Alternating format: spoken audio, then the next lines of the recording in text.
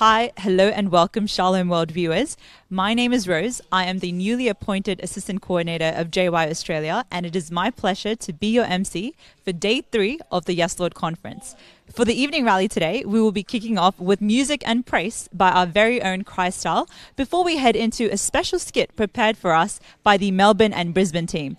After that, we'll be followed with a missionary talk and sharing by our full-time missionary and by many families who are living out that missionary call in their lives.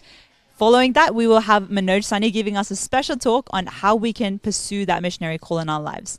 Join me as we head off to the evening rally. Let's go.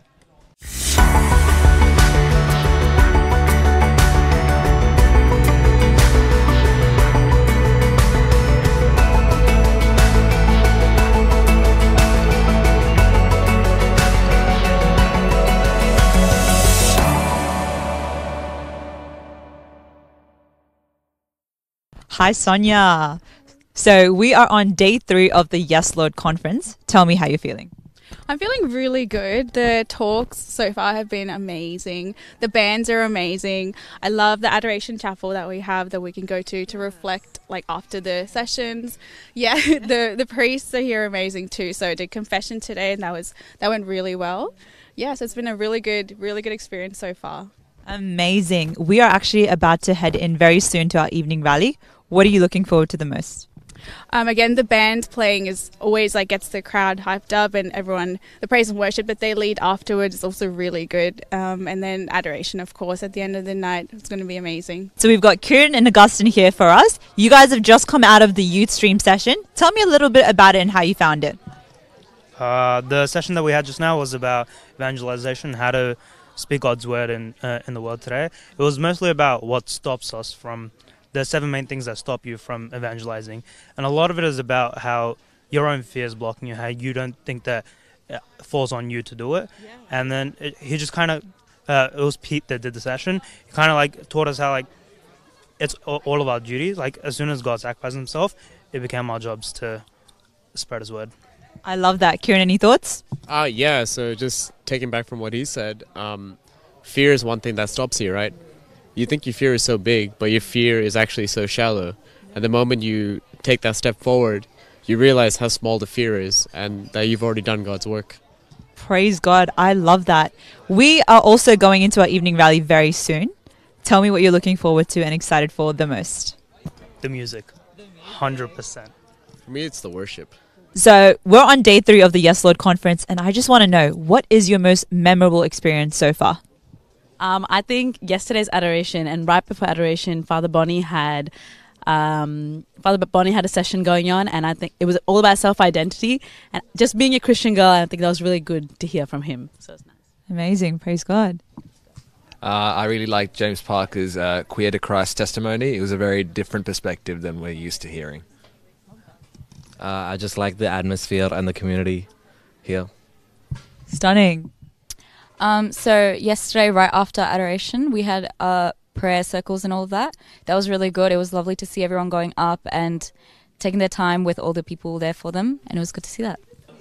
So Shalom World, we're sitting down for a little bit of a coffee, tea catch-up as we discuss what does it mean to be a Jesus youth in the Yes Lord Conference.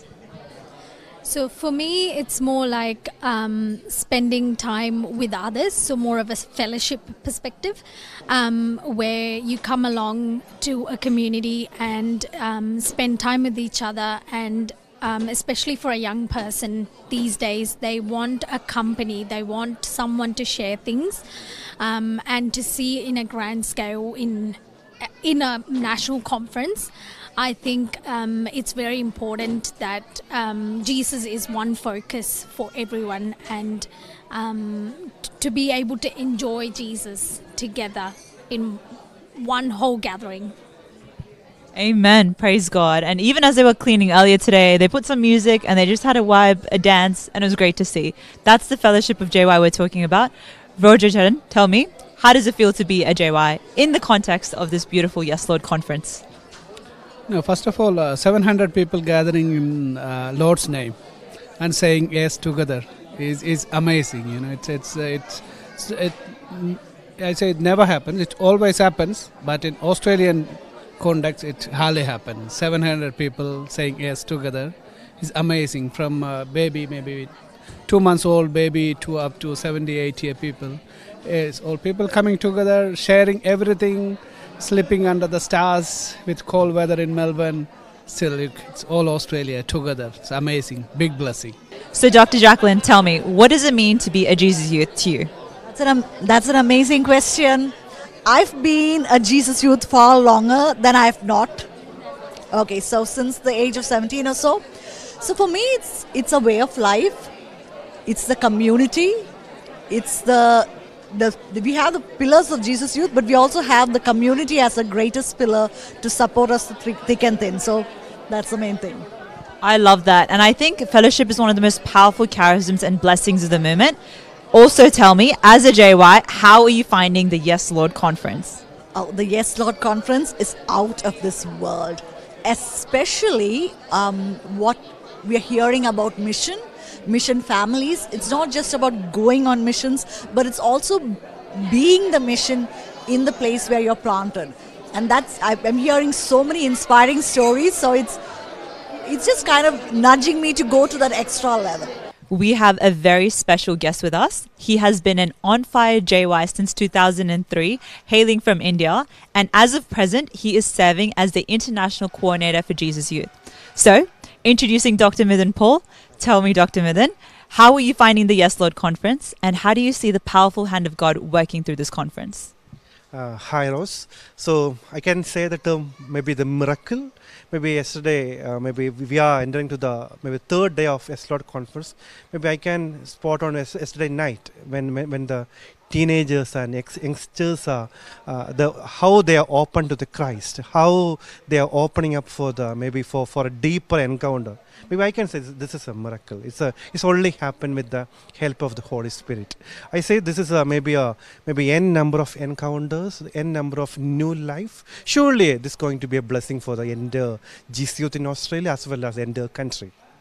Amen and praise God. And now I know Jesus Youth isn't just in Australia, it is all over the world. We have America, India, Britain, and so many other places. So tell me, in terms of where the movement is right now, how do you feel? What is God calling us to be? And what is the present and the now of the movement? Yeah.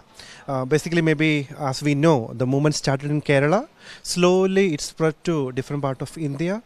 Now, we have a presence in more than 40 countries around the globe. Maybe I can say that this is only because of the missionary spirit which the Holy Spirit gives. When the people are having a deeper encounter, they want to share the real joy they experienced wherever the place they live. If they move to another country or another place, they are carrying this lifestyle. That's why now the movement and spread to all over the globe. We have doing active missions in difficult places, even also in some of the places like Africa and different part of the world. Basically, this is maybe the last decade witnessed the missionary nature of the movement. It's at the service of the church. Usually we say that Jesus is a missionary movement for the service of the church. We can see that we are servicing the church with our missionary nature. Amen. As God has called us to go to all the ends of the earth and proclaim the gospel, Jesus Youth is taking us there. Thank you so much, Dr. Midhun.